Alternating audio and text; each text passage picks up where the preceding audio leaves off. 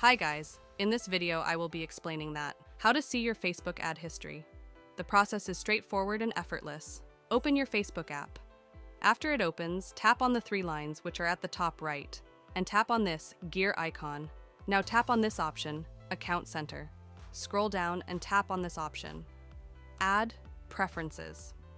And from here, tap on the second option, Advertisers, which you have seen. This is my Facebook advertisement, and I have seen this mostly on Facebook. You can also hide ads from here.